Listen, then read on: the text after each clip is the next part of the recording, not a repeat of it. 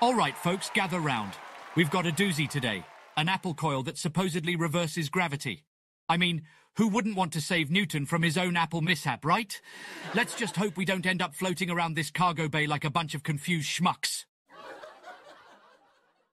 If we do end up floating, at least we'll have a new perspective on Newton's theories.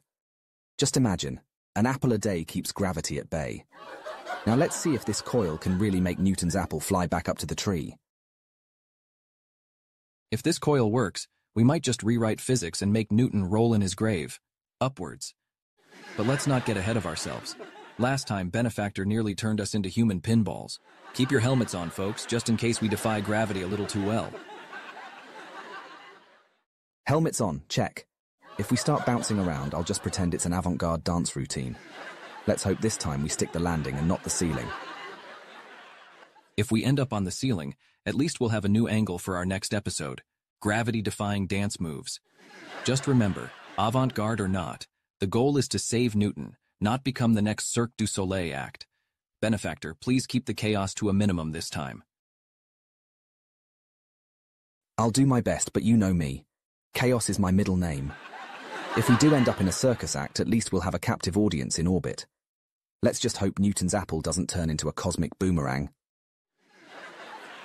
If it does, we'll have to dodge it like we're in an interstellar dodgeball match. Just remember, the goal is to save Newton, not to become the apple's next target. Benefactor, let's aim for a scientific breakthrough, not a cosmic comedy show.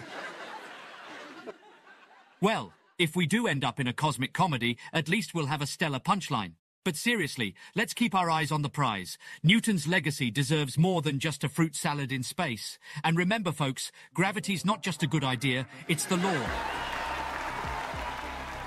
And breaking that law could land us in a gravitational courtroom with Newton as the judge. Let's make sure our apple coil doesn't turn into a fruit-flinging fiasco. After all, we're here to honor Newton, not turn his theories into a cosmic joke. All right, folks, with our apple coil ready, let's challenge gravity and maybe give Newton some competition. Helmets on, fingers crossed. Whether it's success or cosmic comedy, it's all for science and a bit of fun. Join us next time as we attempt to prove that when gravity gets cheeky, even Newton might just let his wig float.